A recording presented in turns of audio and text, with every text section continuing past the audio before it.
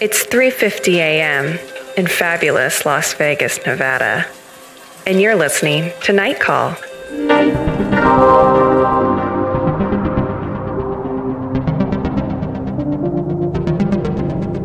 Hello and welcome to another Night Call. My name is Emily Yoshida. I am in New York, and with me on the other line and on the other coast, I have Tess Lynch and Molly Lambert. And give us a call. Give us your night call at 240-46-NIGHT. Share your thoughts, your feelings, any questions you may have for us on these strange days and lonely nights. You can also send us an email at nightcallpodcast@gmail.com. And yeah, tell us what's on your mind. So what's on your guys' mind tonight? I feel like it's been a while since we last spoke, because it actually has been, even though the pods keep a-coming. But my head is like a balloon today. Hey, mine like too. Floating away from my body. And why could that be, Molly? Because I went to Las Vegas with Emily. Woo! Yeah, we spent some good time in Las Vegas. I would say it's a pretty successful trip. It was very successful in that I was so ready to get out of Las Vegas on day 3. I was like, I need to escape. And then by the time I was on the plane, I was already like, what a great trip. That good. Was fun. If you can have nostalgia for the thing during the thing. Yeah, we went, I guess we got there. It wasn't even quite a weekend, but it felt like a mob scene. Yeah. We got there on Thursday. We thought, okay, so here's what we thought. We thought we were picking like a dead weekend that nobody would be there because it's like the middle of March and who's in Las Vegas? And we picked like you can't even sit by the pool. Like, what's the point? Yeah, we were like, it's the pre-summer rush. There's like no holidays. Turns out, it was St. Patrick's Day on Saturday. Who among us could have ever known when St. Patrick's Day is? That's not on my calendar. And B, it was March Madness weekend, which none of us even knew existed because it's not like we worked at ESPN for several years. No. And you haven't gone mad. What's that? I don't have ESPN. We were so like, what is this? And then we were like, oh no. All the dads in the world have convened in Las Vegas. I have never seen so many men in my whole life. Wait, so I want to, before we get into like the full rundown of the trip, I want to like, one of my early observations, because I got there a day early and I spent a night at the Palms, and this was just off strip, but like, if anybody watched any MTV reality show at any point in the 2000s, they know the Palms, because I feel like there was always like people partying at Ghost Bar or whatever. It was like the aughts hangout for the cast of The Hills and Paris Hilton and everybody. And now, I mean, they're in the middle of this huge overhaul, so it's sort of sad. It's been all ripped up. But now it just kind of feels it's halfway there to its remodeling, but it's also now just an aughts themed casino.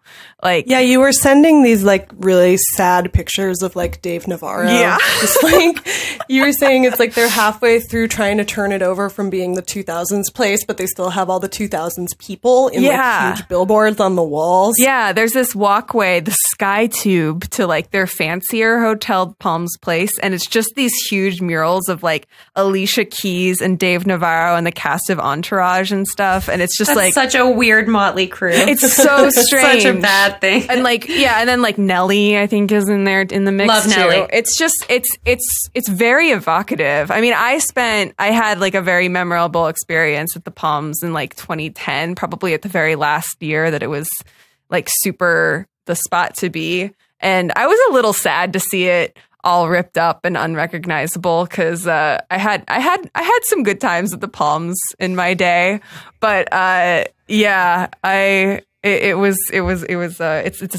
a theme hotel of its own now. Yeah, the theme is death and resurrection. Oh, the other thing is that Adrienne Maloof, I don't think or her family doesn't have any ownership over it anymore. Like the Maloof name is no longer on it. Oh, really? I don't think. I think they got bought by like the people who own the station, Palace Station, I think, or Sunset Station. I can't remember. Anyway, I know too much about Vegas casinos. Well, one thing about Vegas casinos is don't ever get attached to anything about any of them because that is their reality. Wouldn't that be so sad if you made a habit of getting attached to Vegas casino? Here's what I keep saying is like a really smart person, if they were going to open another casino, if they want to make a night call casino in old Las Vegas, because like the best casinos are the ones that are still feel a little old and weird to me. And that's why I like the old strip with like the Fremont Street casinos because they are a little like older and sleazier and own it. Whereas the new ones are like new and sleazy and have like are so characterless in the same way. Or they have like a forced character. Like Cosmopolitan. But if they didn't blow everything up all the time and they had let some of the 60s stuff exist long enough to still exist, it would be so popular now. It's true. Retro casino. Right. Like if there was like a Sands, like a, rebuild the original Sands and make like a Rat Pack themed casino, people would fucking love that. Especially as like the next phase now that like the EDM phase of Las Vegas is maybe on its way out, I guess. Oh, I think it's peaked. I think this is maybe a separate discussion for another day, but I think they were certainly in the twilight of the EDM, like the Vegas EDM thing. And I wish I could rate something about this. This is like something I thought was happening 4 years ago, but it's just taken longer. Emily and I both also had only been to Las Vegas most recently on work trips, which are a great way to go to Las Vegas. Yeah. And we both realized that is why Hunter S. Thompson went there for Fear and Loathing, is because it's like the place you can scam people into letting you go. Oh, yeah. But also, we both were like, should we be taking notes? And then we were like, no, we're just here. Oh, we're just here for fun. I was so sad to miss this trip. My husband had work, and we have no babysitter, which is fun to have no babysitter and just be looking at Instagram. But you guys did a good job of capturing it. We missed you very much, especially at Magic Mike. Oh my God. We will get to. Yeah. So we met up at the Venetian, which is where this all took place, which I had also never been to before, which is a great, silly Las Vegas hotel with fake canals. It was very like floral looking, or was that somewhere else that you guys went? That was the Wynn. Oh, that was the Wynn. The Wynn is like Rose Parade It's themed. so pretty. Also, we should like do the disclaimer that all of these places are owned by the most evil men. And that's just a fact of going to Vegas. It's like you're gonna eat the burger and it's gonna have like hooves in it. Although the Wynn, even though Steve Wynn is very evil, he's also a vegan. He's an evil vegan. Oh, so the burger isn't the most apt. No, they have like lots of vegan options, and we actually went there on St. Patrick's Day because it was like they were like, my friends that were left were like, this one might have vegetarian options. Only the vegans remain at the end of the trip. Well, I thought that was interesting too, the evil vegans, because it's become such a trope. The evil billionaires and evil tech guys that are into like health and wellness and like fake into Eastern religion, but are evil and into. Did you guys see that article about this is totally separate, but Powder Mountain? No, it's like an elite club for like millennials who are trying to have spiritual awakenings. It's like a place to do mushrooms with billionaires. It sounds awful. It's like in Utah somewhere. You should go seek it out. That sounds like my nightmare. I heard that the tech yuppies have taken over Esalen, which is not super surprising. Yeah. That's a part of that story too. So we should. I hate. Yeah, sorry. Let's get back to speaking of journeys to the inside of the self. Well, okay. So we mentioned that we went there during March Madness, and it was just this complete and total like. When did you realize it was March Madness? When I got on the plane to go to Vegas, and it was all dudes. And I texted David, and I was like, "I've made a horrible mistake." I didn't even realize. Like, I remember when we booked it, and somebody was like, "Oh, it's going to be a busy weekend." And I was like, oh, haha, like, aren't they all? But no, this was on a different level entirely. So everywhere we went, it was packed with dudes everywhere. It was like, I can't even describe it because I've never been in that experience. I kept saying it was like we were in a zombie movie where all the women had been killed and we were the only women left. So like every time we did see a woman, we would be like, hello. And so this was, we haven't mentioned, this is my bachelorette party. And so this being a special occasion, I really wanted to work some looks, or as you may pronounce them, looks. during the weekend. And the first second that Molly and I stepped out to go to Walgreens to get something, it's like just a bunch of guys being like, huh, interesting outfits, ladies. And I was like, cool, I'm going to go back and I'm going to change into something even weirder. Yeah, we kind of decided against our like hot outfits in favor of our like scary outfits because the first time we went out in our hot outfits, the men who like hit on you that are super normie and are like, weird, what's up, weirdo? It's like, but yeah. So, do you like books? Like, what? No, but we had been kind of dealing with this, like guys who are just so in their zone that they, don't even hold open the elevator door for women. Like, oh no, we didn't exist to them. Every time we were in an elevator, they were having like an impassionate, like, did you see that play? Like, but like really loud, like over us if we wanted to have a conversation, which we weren't even trying to, but just like, it was just, we were completely invisible to them. It was when you said that they were saying, did you see that play? My first thought was like, wow, like theater nerds. No, see, that's how divorced from March Madness. No, we were so divorced from it. It was hilarious. Yeah. We were like, we didn't think about it at all. And then I didn't even know that it was like a thing in Las Vegas, even though of course it is. Yeah. But yeah, it's like the guys aren't even there to like party and get laid. They're literally just there to bet. That's all they care about. They probably, I mean, there's probably plenty of. Well, they wear their like daytime visor to the casino, and then they have their nighttime visor. Their sex visor for the club. We wore visors the whole time. I thought. But yeah, then we went to the club. We went to Hakkasan, which is the super, super club, the like 3-story super like club enormous. where you have to take an elevator like in the Haunted Mansion to get in. Yeah. And Emily and I both enjoy those sorts of things. Oh, we enjoy EDM spectacle. Oh, and and I had always wanted to go there out of just like sheer kind of morbid fascination with like the biggest club in Vegas. Well, the last time I went to Vegas was I was profiling Martin Garrix, superstar DJ Martin Garrix for MTV. And we got to go to like a super club through like the backdoor entrance, the Goodfellas entrance. And it was like the best experience of my life. Nice. I was just like, can't be jaded about this. Yeah. This is pretty cool. Although I'm sure it gets old if you're like doing it every night if you're one of those DJs. Yeah. But Hakkasan was like, it was just like walking into a room of like testosterone poisoning. It was like everyone was just hitting on like any woman in sight. I like felt bad for any woman who was there because it was just like that kind of getting hit on where it has just it's so indiscriminate. It's just like you, okay, no, you. Yeah. And I always try to just be like, hey, everybody in our group is spoken for, and then somebody will make fun of me for using the turn of phrase spoken for. It's just like there's no way to have a like gracefully. Okay, Niles. Yeah. I'm so sorry. We are all spoken for here. Well, that was funny too because there was nobody who was single, but everybody came out of it like, man, I'm so glad I'm not single. Because like, what a nightmare. But so on our last night, we went to maybe the polar op. We had like the best palate cleanser. We counter-programmed. And well, first we went to the National Atomic Testing Museum. Well, there was that. So we meditated talk about that on death for 1 and second. radiation and everything. We looked at a lot of that is a great museum that I recommend to everybody. Yeah. The National Atomic Testing Museum. It is really scary, and the first time I went, it was before the election, so I had such a different experience of it because I was just like, wow.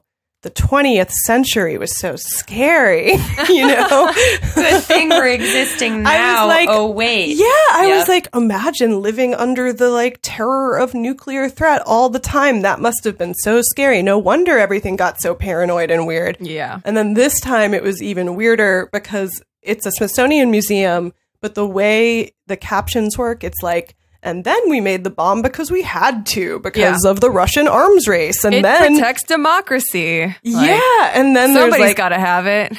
They like don't go into Hiroshima and Nagasaki at all in terms of like what happened after you did that. Yeah. It's just like, here's what, then we made this bomb and then we made this bomb. Wasn't it? And then at the end, it's like, and then we won the Cold War. Yeah. I think it was Dilcia who was saying that who had been to the museum in Hiroshima about the bomb there, and it's also equally like kind of gliding over the fact that there was even a war before. the bomb was off. It's like, you know, you get the selective story no matter where you are. If you're in a museum that covers any kind of war or conflict whatsoever. It definitely was a national museum. Yeah. There's also like an incredible movie that Molly, you weren't in there with us, but I'm sure you saw when you were there before, where it starts with a bomb countdown and then they like fill the theater with smoke and jets of air blast at you. And our nerves were so frayed because it had been like a very long night before It's also called the Ground Zero Theater. Yes, it's called the Ground Zero Theater. And like immediately my friend who was sitting next to me just like collapsed and cowered and like went into my arms because it was like too much. We can't do it. It was a lot. But then we got to see the sad little collection of alien memorabilia, which is great. The alien exhibit I saw when I first went was no longer up, but they had sort of like moved the remaining stuff into a sad corner, which was great. Because one of the things in the alien display was just a collection of vape juice that was called Area 51 vape juice. In like a glass case in a museum that has like the Smithsonian logo outside of it. There is a case of vape juice. They divide the real history stuff from the Area 51 stuff, but they know that people are super interested in that also. Yeah. So they a little bit cater to it because I mean it's a spoonful of sugar to help the medicine go down. It's very interesting, just from a point of view too of like, you know, because it's in Las Vegas, it's outside Las Vegas because the Nevada test site is where they tested all these atomic bombs. So it's technically a museum about that, but it's, you know, they talk about like, oh, and here are the places they considered for testing the atomic bomb. Yeah, where else? New Mexico and Utah, and I think they picked Nevada because there was like relatively nothing around it, and then Las Vegas was pissed at first because they were like, please don't test atomic bombs. And then it was a hit. It was a huge tourist draw. Everybody wanted to watch the bomb go off. And then they pivoted to promoting it and being like, come get blown up in Las Vegas. Which, you know, to be honest, that's still a draw. Although now that I say that, I realize how tasteless it is because they just had a big mass shooting. So I think sometimes, I don't know, that's what's part of weird about the sort of erasing of history in Las Vegas is that it was interesting to be there and be like, oh, like there's some like Vegas strong hashtags and stuff. But other than that, and there were some bomb sniffing dogs. Yeah. But other than that, it was very like business as usual. Don't think about it being scary here. It's so funny to me that you guys love Las Vegas because I hate Las Vegas.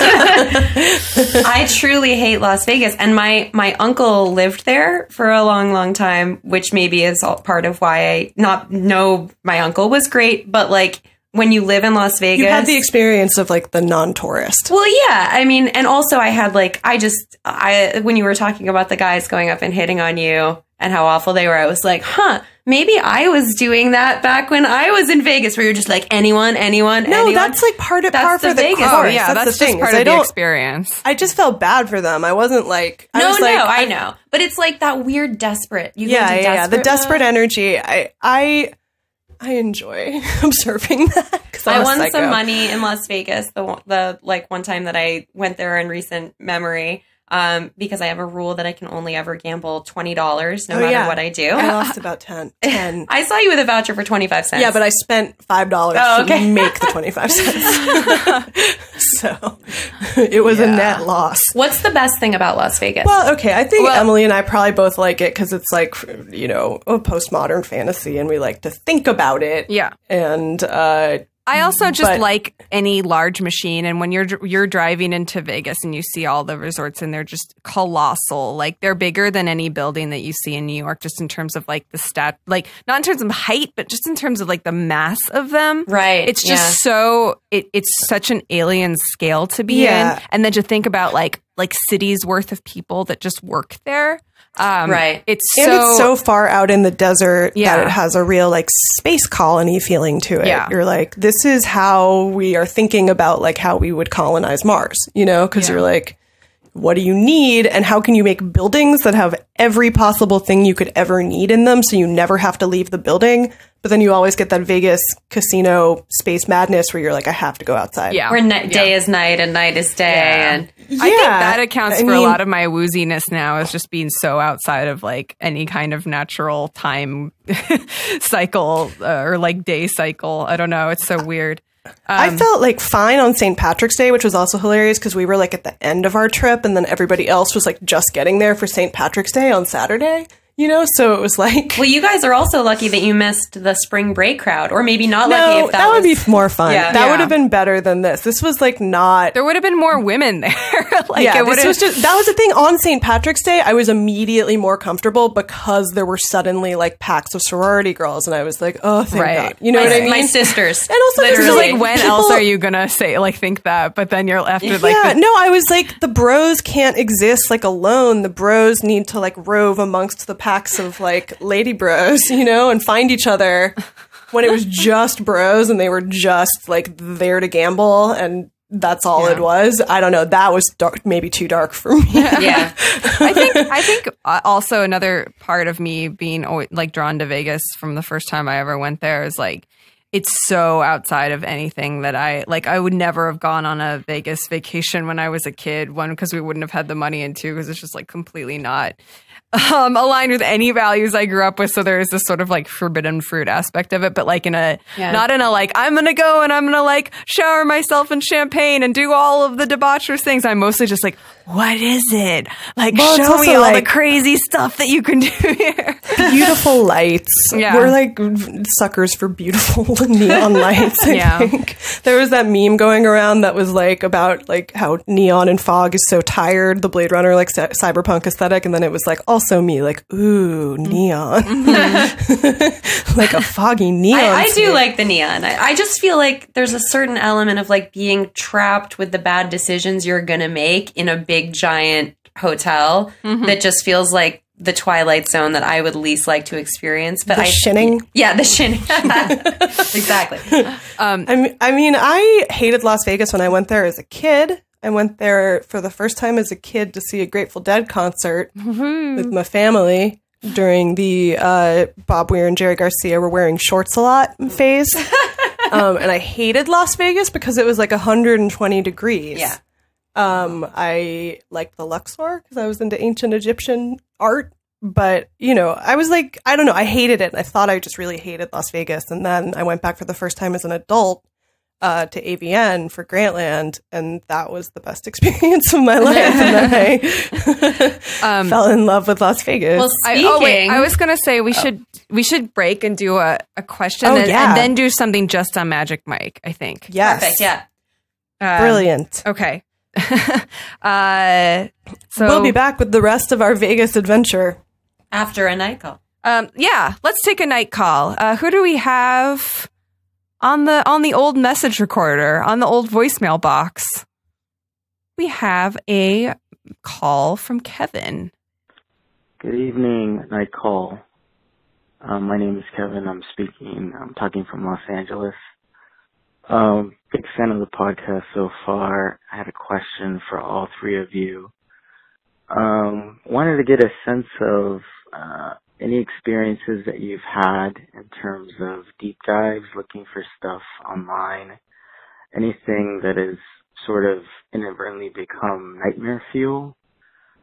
Sometimes I'll spend a lot of time just doing deep dives on YouTube and then I'll come across some strange, odd video, kind of watch half of it, freak out a little bit, and then I kind of meditate on it and then dig a little bit deeper looking for related content. I just wanted to know if there was anything in terms of what I described that you could identify in terms of your own internet or online deep dives. All right. Have a good night. Bye. Hey, Kevin. Thank you so much for calling in. So I think we are all mega deep divers. Is that right, you guys? This is interesting to me. So you kind of accidentally stumbled on something that was really creepy. And then instead of closing the window, you were like, no. Peer into the darkness. I'm going in.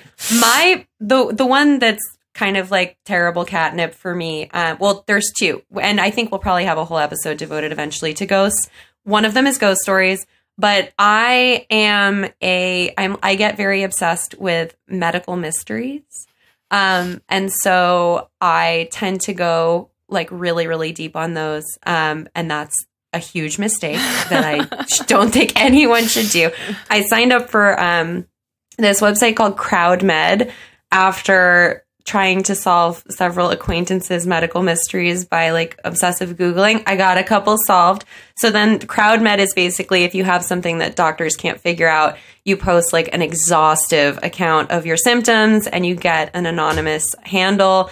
And then anyone can kind of weigh in and try and solve it for you. And there's like a cash reward if they get it right, I guess. I'm not even sure how it works because I have not felt like an expert enough to actually diagnose someone. So I just look at their problems, try and diagnose them, and keep that information to myself. Which is a horrible thing to do. Dr. Tess. Dr. Tess. But it's been super, super interesting. So that's my deep dive nightmare fuel. And I feel like I already know what Molly's is, but I wonder if she's going to say What do you think mine is? I thought it was lotus breast. Oh, well, I mean, fear of holes. Fear of holes. We've It's something definitely that comes up on our text thread a lot. Yeah. But I'm trying to think like what a recent one is. Emily, what are yours?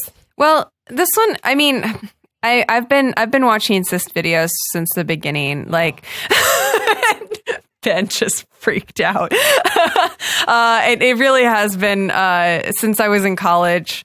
There's a long story about what opened me to the world of cyst videos, but I haven't watched any for a really long time. Cyst videos? Yeah, what? yeah.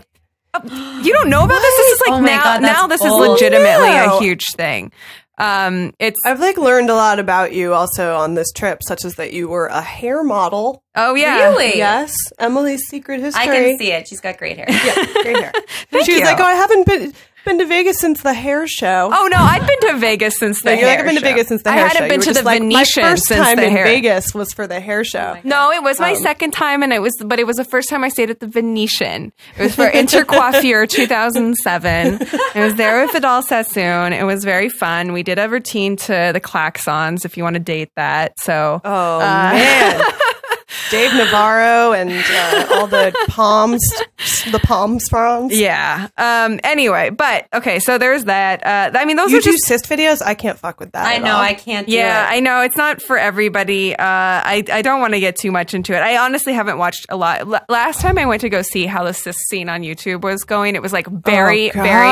It was extremely like curated, like all things on YouTube now. Like there are doctors and dermatologists who have channels. Endorsements. Yeah, it's totally crazy. Like before, it was There's always like just like cyst beauty bloggers. Yeah. Oh, that's so weird. yeah, it's crazy. So like before it was just like, oh, my cousin has this thing on his back and we're going to take him out back and rip it open. Like, I mean, there was I like how Tess is horrified by that, but she's like, I like to Google medical mysteries. Well, internal medicine, Molly. I'm an internist. I'm a fake internist, not a dermatologist.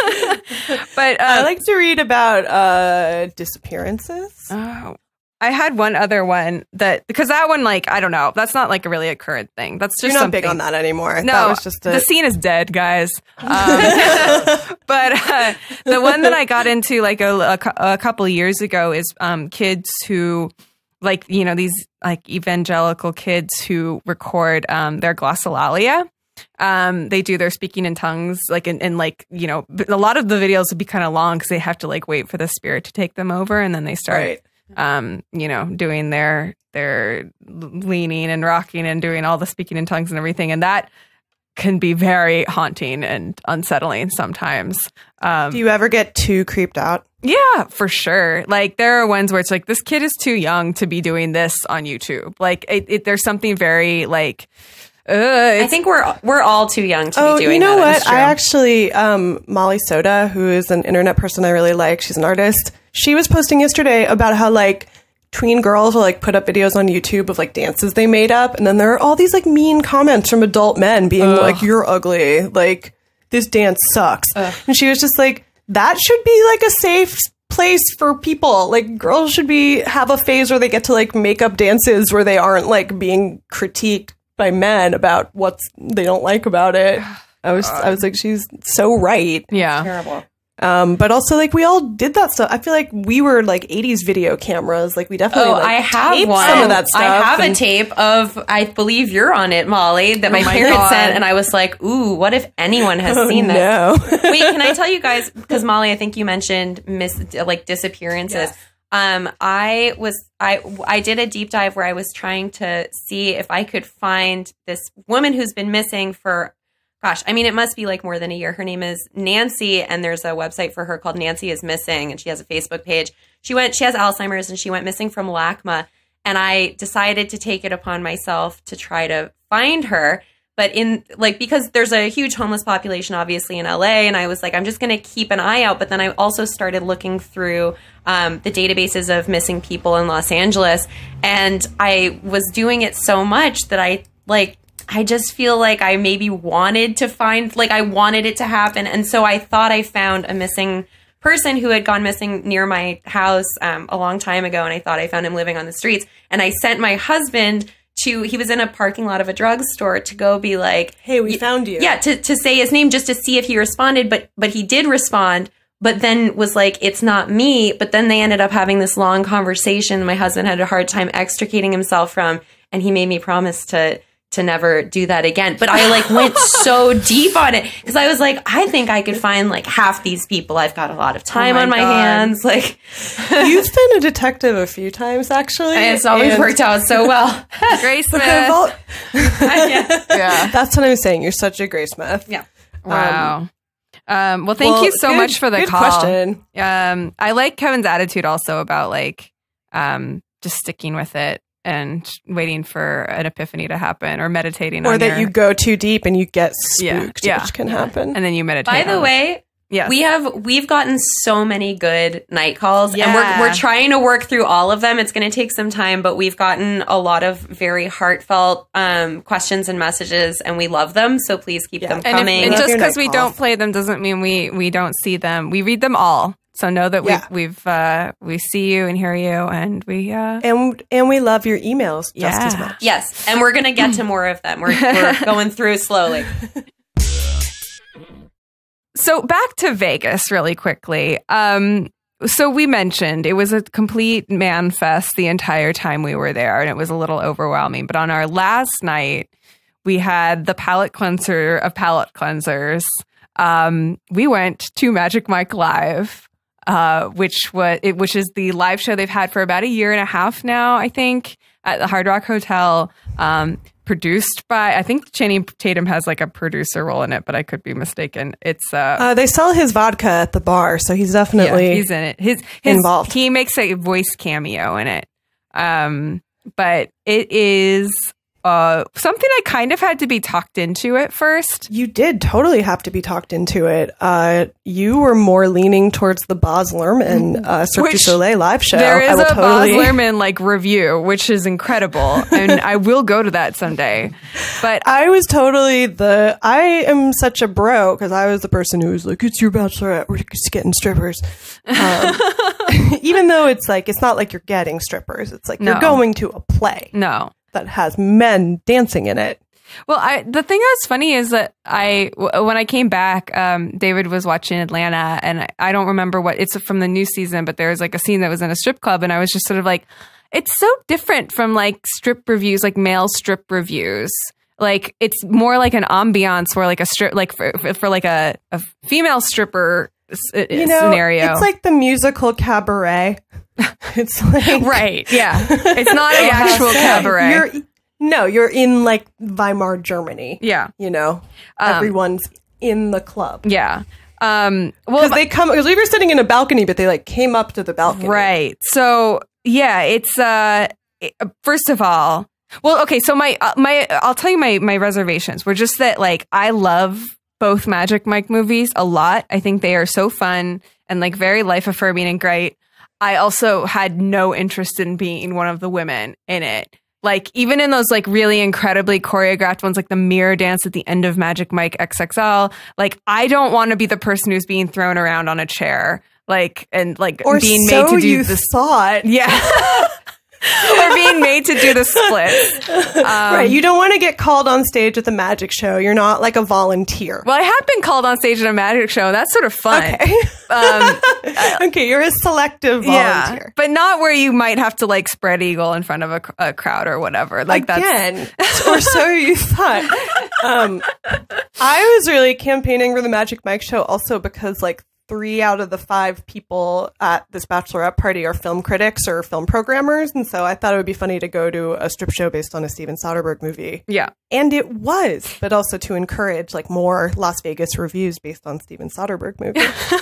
What would be the next one? Like, obviously there should be a Behind the Candelabra live show. Oh my God. Yes, I would 100% see that. Yeah, you would be into that. That would definitely bring me to Vegas if I could go too. Oh okay, God. When we build the night call casino, that's the 60s themed casino, that will be the in-house show, is the Liberace Behind the Candelabra show. Oh man. It'll be amazing. So, I don't know how much we want to spoil from the Magic Mike show because there are some like definite surprises. And this is the other thing that intrigued me about the show and kind of won me over is that on Yelp, people are like, the Magic Mike show is so amazing. I kind of don't want to go into too much detail here because I want to like preserve the experience for people who come to see it later. So maybe like, but there is like there's a fake out moment in it that like is very rewarding. Yeah, we were all faked out. Yeah. But it has this incredible female MC, which I think is like the reason so much of it works. She's the reason it works. Yeah. Much like in Magic Mike XXL with Jada Pinkett Smith. I mean, she's not really doing the same thing as Jada Pinkett Smith, but it's just like this like female, like this like dominating female energy in the room is like what makes so much of it feel fun. Having been in March Madness for like the previous day, it was like the opposite. Yeah. It was like, she was like, here's a space that's just for you, ladies. Yeah. Nothing is about anything but like what you're interested in and like catering to your needs. And we were all like, The other great thing about it is that so many of the, like when they have, she does like little interactions with some of the guys and like they all just like act in the cutest, like, kind of dumb puppy dog way. Like there's this they're guy all who just, legitimately hot. Yeah. They are like waxed in some incredible way. Yeah. Which we know because we got very up close and personal with. Well, everybody was like, you thought they'd be gross to touch, but then they were kind of like very soft. Who thought that they'd be gross to touch? Somebody was saying that they weren't sure if they wanted to. I won't out that person. But yeah, it's great. Everybody around it, it was just like a room full of women. Yeah, it was like, here's where everybody is. Like it was like 10 different. I was telling David, like upon reflection, it was kind of like being in a big banquet hall in like Game of Thrones or something, except it was just all bridal parties and like all the different instead of all the different houses. And so it was like, here's one group with their queen in her veil, and here's the group where everybody's wearing like glittery masquerade masks, and everybody sort of gathered in the round around all the male strippers. It was very kind of incredible. You could tell who the bride would be wearing. Everybody was wearing like a slutty bride dress with like a bride sash. Yeah. You know, and then their bridesmaids are wearing like slutty bridesmaids dresses. And then all the brides are the people who got the like special dances because their parties told them in advance. And our party also told the show in advance.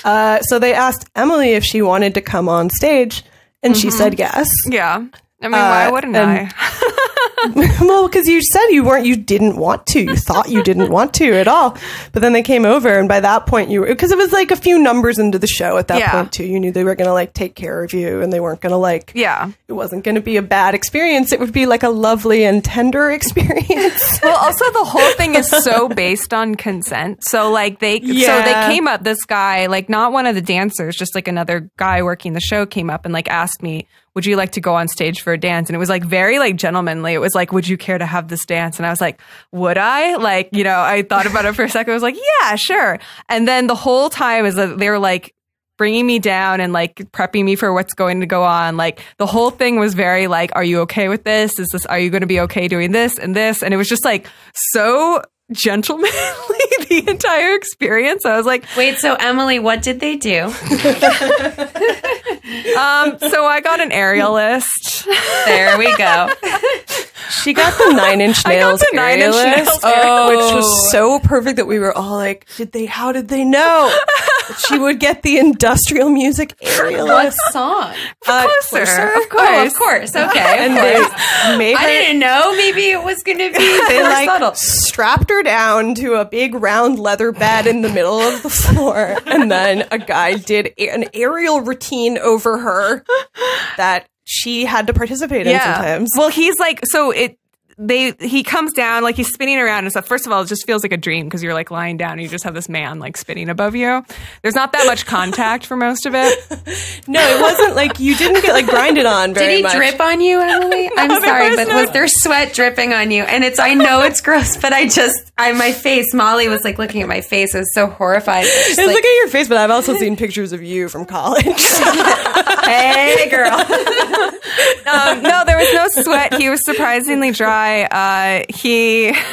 But there are these moments where he'll like, he came down and was like, okay, like grab onto my jacket and just pull. And then he would like lift himself up and somehow his jacket would just like come off into my hand. So I was like, wow, I'm part of the trick. It was like you ripped his pants off and then he would like fly away and then come back. And then at the end, he like lifted Emily onto his lap and then like they flew away together. And there is video of this somewhere, but oh my god, it was the greatest. I'm moment. so happy that didn't stay in Vegas, right? Yeah, I mean, it was I was incredible. very like, you don't have to tell anyone about this. It's just for you. But I was like, there's nothing to be embarrassed of because all I did was just like lie there and enjoy the show. Yeah, it was amazing. Well, it was also like I was saying, it was like the pit and the pendulum. Like part of it was like, is he gonna fall on you? Yeah, it's suspenseful. It's suspense. But we left and we were just like, I think we were all just in this like crazy euphoria because it was just the most, like it was better than I think any of us could have imagined. Like aside from even me going on stage, just the entire atmosphere and it was great. And just there were like a million women around and they were all so happy. So we were also just like, because we hadn't seen any women all weekend, we were like, yay. Hungry for your sisters. It's like the end of the sci-fi movie. We found like the secret part of Logan's Run. Totally. I think I always do a Logan's Run metaphor because it's the only metaphor. Hey guys, want to take another night call? Yeah. This one comes from Darcy Wilder. Woo. Hello, guys. It's Darcy Wilder. I saw a post on Instagram, and I'm going to ask a few questions. I don't know exactly what type you're looking for, but I have a few. How come when I pour tap water into a cup, it's cloudy? Did you guys go to Chuck E. Cheese's when you were kids, and was there an animatronic band? Because I never saw one IRL, and I think that would be cool. What are you guys' skincare routines? And if you have, it's an exhausting conversation. I understand if you don't want to do that.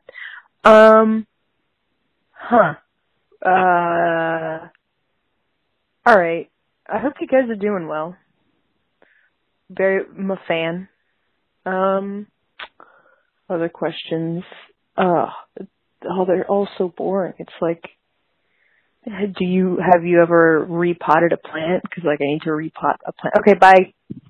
I love the lightning round from Darcy. I feel like we should just like all go around and answer all 4 questions. Oh yeah. All right. Okay. Should we just start? Okay. Why is tap water cloudy when you pour it in a cup? I always thought it was because there are bubbles. Yes, bubbles. Because then, like, if you leave it long enough, it dissipates. But it is kind of weird. It aerates. Yeah.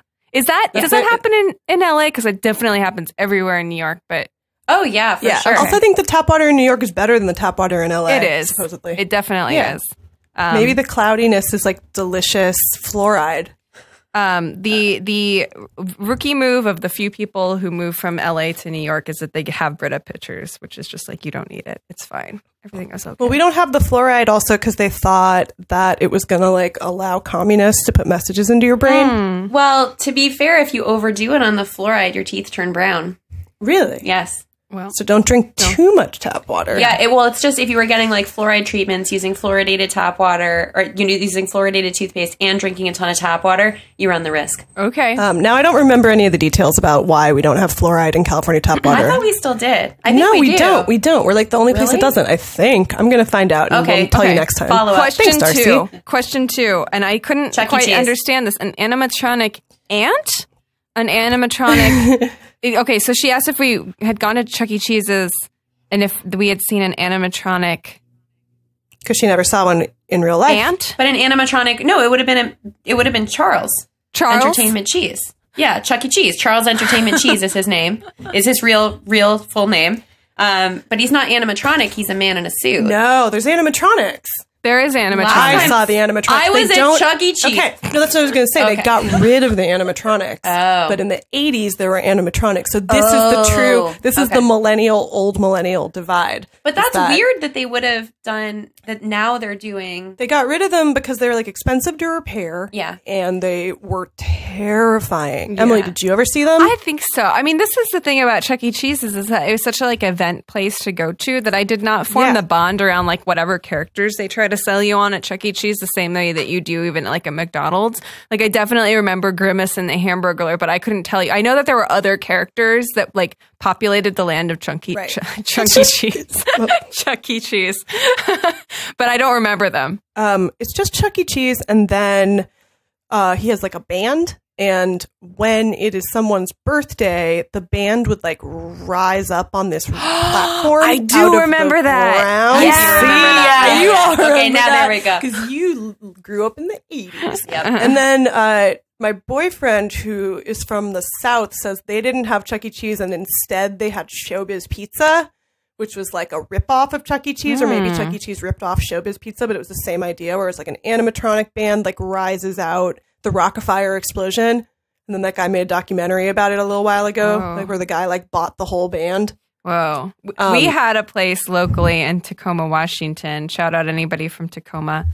Called Pizza and Pipes that had a live organist, like a huge organ that took up the entire room, and it was awesome. He could play, he could do any requests at all. That was where we always went after like softball games. And stuff. Oh, we always went to Shakey's. I feel like I was just Shakey's talking Pizza. about this. Yeah, Shakey's we were talking about Pizza Shakey's Hut. and Vegas. Yeah, we were talking about where you go after the sports tournament, the soccer tournament trophy, where they give you the participation trophy if you're a kid who's bad at sports. My whole thing growing up was we would go to the really shitty McDonald's where Playland. Oh, but tell them about Stu Leonard's. Oh, Stu Leonard's. Do you know about Stu Leonard's, Emily? No. Stu Leonard's, I think it actually closed, but that was like This is like only real East Coast kids will know. It was a destination grocery store, and I'm trying to remember if it was in like Montauk or New Jersey. It was in some like place that was a drive outside the city, and it was a grocery store with like, I mean, it was amazing. It had animatronic cows, animatronic chickens. Oh, yeah. And it was like the kind of place where you went and like the groceries all seemed really fancy, and they were all like geared towards like, it was like a bougie dream of like kids food. Like you would buy eggs and you'd see like the animatronic chickens as if they were like laying the eggs that you would buy. Oh, that's so cool. That's nuts. And they had like a lot of samples, but it was my favorite place. And I think it closed a couple years ago, but that was another big thing of like, oh, let's take like a weekend trip to this fun grocery store. That sounds like but a it dream. was fun. No, that sounds It was great. Like a themed grocery store. It was sounds pretty like awesome. A true dream. Have you guys ever seen the Five Nights at Freddy's video game? No. They're making a movie of it. It was popular with kids. It's like a guy who made this video game, and it's like the only video game he made. It's like a homemade video game called Five Nights at Freddy's, and it's about you're the security guard at a pizza chain that is clearly Chuck E. Cheese's. It's called Freddy's, and it's the scariest game because the whole thing in the game is that you just have 5 surveillance cameras, and you just click on the windows to see the different rooms of the. You see the different rooms of the pizza place other than the security room that you're in, and at a certain point in the night, the animatronics come to life and start walking towards the security room. Oh, man. And you have to make it through the night, so you keep like clicking on the cameras to see how close they're getting, and they just are like in these like scary positions in the scary surveillance rooms, and then they either get to you before the night is over and eat you, or you make it through the night and then you have to do it for 4 more nights. That sounds horrible. It's great because it's like it's the weirdest gameplay. It's like so. Do they move slowly? Yeah, you don't see them move. You just see them when you click on the lights on, they like pause in place. So it's really frightening. And I think they've made like a bunch of sequels to the game that are all kind of the same, but with like more animatronics. Oh my God. Wow. But it's such a simple concept and it's really scary. And kids love it. Like it's a thing that kids like. Which is interesting because those kids never went to Chuck E. Cheese's, so it's not based on like nostalgia. Because that fucking animatronic band was so scary. They were so like very vague. They were so rickety, you know. Even though they were like theoretically top of the line, there was something so off-brand and kind of like uncanny valley about it. That reminds me of the really scary show I watched on the plane to Las Vegas that was called Spy in the Wild. It was narrated by David Tennant, and it was like a BBC nature documentary, but it was about placing robot animals in animal packs to observe the animals. So they made like fake baby animals, but then they were so obviously robots, so they'd be panning across like African wolf pups, and then they get to this one wolf pup, and it's a robot with a robot eye. Oh my God. Like a camera lens eye. And I couldn't get through it because I was so... It triggered some uncanny valley. Were the other animals just like, nope? No, the other animals like accepted it as they were like, they just think it's one of them. And you were like, nobody thinks it's one of them. There was one where it was like a crocodile, like the crocodile picks up all its babies in its mouth to carry them to like the water. And it just kind of sees the robot one and is like, whatever. Like, crunch. Oh my God. I'll take you. But it was sorry. We should move on to Darcy's last couple questions. Skincare routines. I do actually plead that that's too exhausting for me to get into. And I also don't want to run the risk of like plugging. Hey, if anybody wants us to recommend their skincare line, just send me the free stuff. Yeah. Here's all I'll ask is how many steps? How many steps? 1, 2, 3. Nothing crazy. That's not that many. Yeah. How about you, Tess? I'm at 2. Yeah. What about you? I'm probably at 2. I can't get with the 10 step. There's too many steps. No. I can't. But I do have to say that occasionally I add a mask, so then I'm bordering on 3. Yeah. Hey, Tess, you will know the answer to the repotting a plant question. I fucking love plants. It's crazy how much. Recently, I've loved plants even more because I realized that those like figs that are they're in every like interiors magazine and stuff, and they're described as looking like babies. They have the broad, rounded leaves, and they're a kind of fig, but they don't bear fruit. But you can take one of the leaves off those things, put it in a glass of water, and give it it takes a long time, like 6 to 8 weeks, and then as soon as it will sprout roots, and then you can repot it. But those plants are expensive. And they're beautiful, and so I just did that. But repotting Tess plants, just learned about taking clippings and making plants. I'd done it for a while, but I'd never done it. Like I hadn't done it with green onions, and I didn't know that you could do it with trees. I didn't have any. I tried to do it with green onions recently, and I couldn't get it to work. I don't know what the deal was, but I put mine getting northeast light, and I found that helped. No, but it's for real, because with orchids too, you need to get the north or the east light. I think that's the only way I can make Capricorn. mine grow. Wow. I know. I was literally getting the southwest light, so this explains everything. Hey, great question, Darcy. Yeah. Great series of questions, Darcy. Thank you for calling in. Yeah, Darcy, come on Night Call. Yeah, Darcy, come on Night Call. So, guys, I don't know about you, but I am deleting my Facebook. Yeah, I haven't been signed in for a while, but I was very impressed that you were actually deleting it. Yeah. Tess, what's your status? Dude, I don't care. I mean, honestly, I'm sorry. Like, I believe that all of these... so we're bringing this up because of the data breach. Yeah. Well, which to be technically clear is not a breach, but only because Facebook's security with information is like so lax and terrible that it didn't like qualify as a breach for them, because like you can find out so much about people on Facebook without technically violating any of their security rules. Right. So there's that. But yeah, go ahead though. This breach, the Cambridge Analytica story that came out in the Guardian and the New York Times. And that data was used by the Mercer and Bannon think tank, right? Mm-hmm. That then like that they used it for nefarious purposes. Well, they also like they did it through a quiz. It was like, they did it through a quiz, and they gave it like an Anglo, tell there for white nationalists. They gave it like a real Anglophone name that would make idiots be like, "Oh, a trusted source, the Cambridge Analytica." I've heard of Cambridge. But I think what it really comes down to with all this stuff that, in terms of the legality of it is so hazy because it's so new. The idea that we've like let all this stuff happen and now we have to roll it back and regulate it seems like pretty hard to do. Like kind of like spilled it all over the floor already.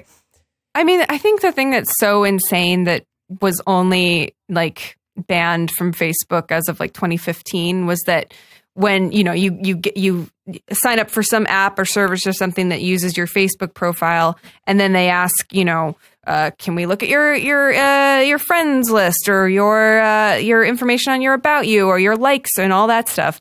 And for a very, very long time, like it was totally fair game to use, like have among those permissions be to like look at the profiles of your friends. So like even if you personally were not going to give permission to an app to, look at your information, one of any of your friends could do that. And then it like, who cares? Like you're still being used for that purpose. I mean, I don't know. I kind of early on have had a policy. I do not like things on Facebook. So I try to like make it very hard for it to know how to target me because I just don't have any likes. I know people who like everything so that they get like the weirdest mix possible of stuff. Yeah.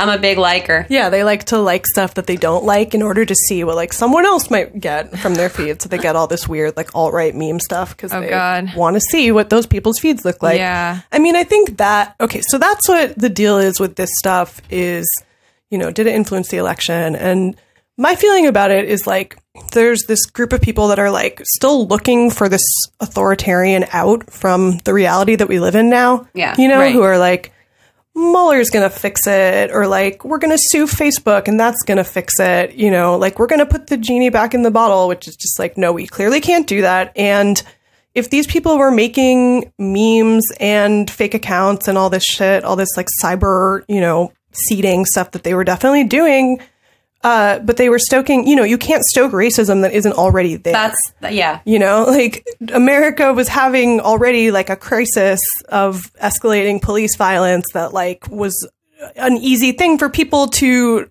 prey on. Yeah. But a lot of that is also the thing we always talk about, like, the like make Nazis scared again. Like I think a lot of that meme stuff can make people feel the permission to like exercise and bully like people that they wouldn't normally feel like because they would feel more alone in their beliefs. And then you like see enough memes on the internet and you're like, hey, more people think the way I do. And I think that gives you much more of a like pass. Well, these people found their community. I mean, like Jay Kang was tweeting about this today. What up, Jay Kang? Come on, Nightcall. Hi.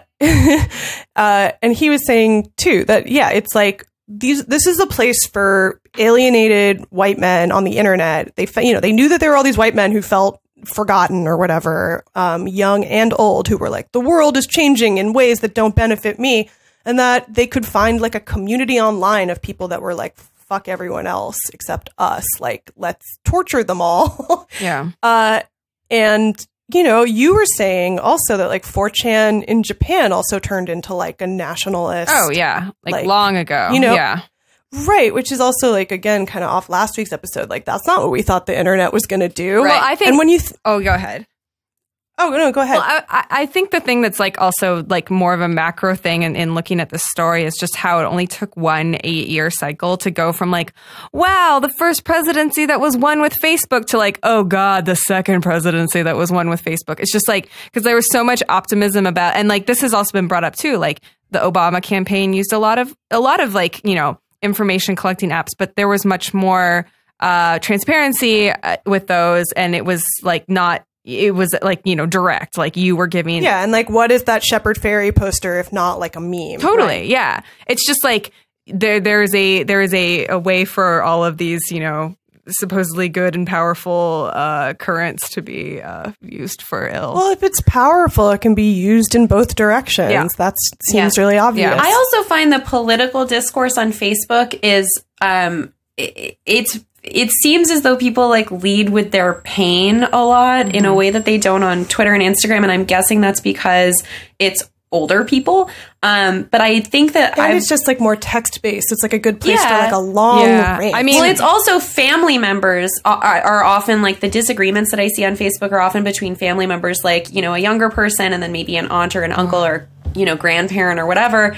And I think it's given me, I mean, granted, like I'm among the people who are not big fans of news outlets giving a voice to the same conservative people over and over to make the same conservative points about why they voted for Donald Trump. I wanted to listen the first time and then I did not anymore. Well, it started to be the same story over and over and over again. Exactly. I like watching the debate though between those people because I do feel like I get very isolated and indignant in my opinion and seeing kind of like, you know, being a voyeur in other people's politically based family dramas gives me a really, I feel like it's a healthier insight into how people are negotiating their politics now and like if they can find a middle ground, which often they can't. It's like a civil war thing. Where you have like families divided by that stuff. And you don't see on Twitter, I mean, I feel like you're getting a younger demographic that's mostly interacting among people who don't know each other or they know each other from work. Like they're both political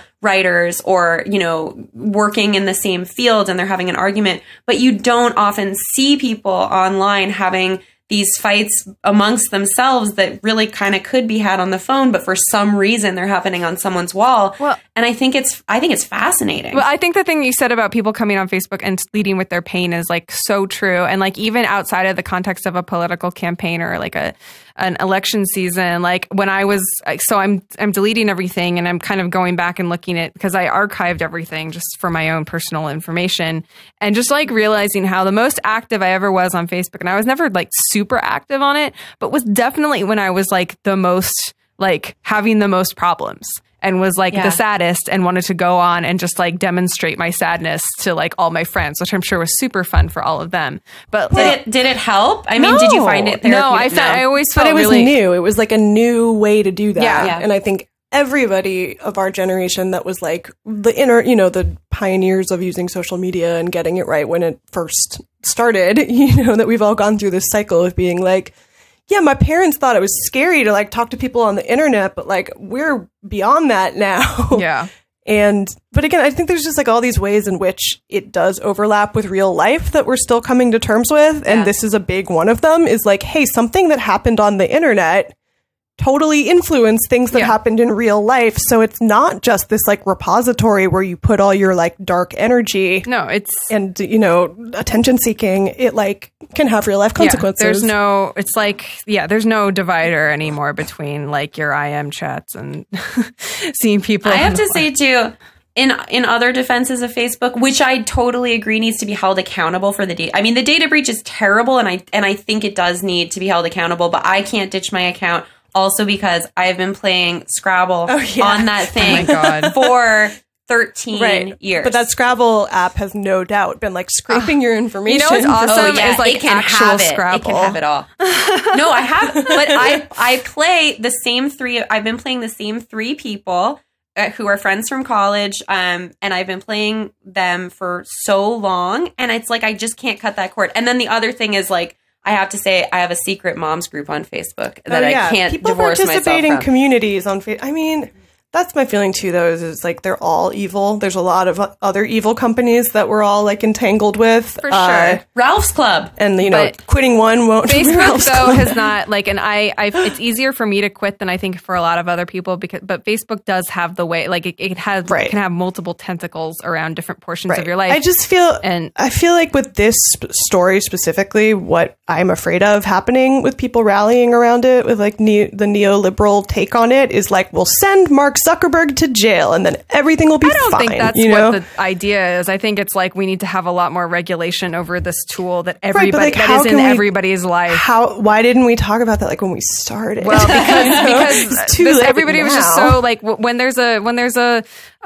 when there's a Democrat in the presidency, then we're all like, oh, all of the big businesses are good and fine, and they're like working in our favor. Like that was how we were operating. But that was for years never and years and years. True. Yeah, I mean, and now we kind of have the wool pulled from our eyes, in a way, and we realize, oh no, they were always just working in their own interests, and yeah. Well, I mean, we all saw The Social Network. Like all those guys are evil. Yeah, but like, but they were played by Justin Timberlake, so it was fun. Well, I mean, I think also like there is a thing about movies like The Social Network and Wall Street and Wolf of Wall Street that enforce this idea that like you have to be ruthless, you have to be an evil, unempathetic person to succeed. And I don't think that's true.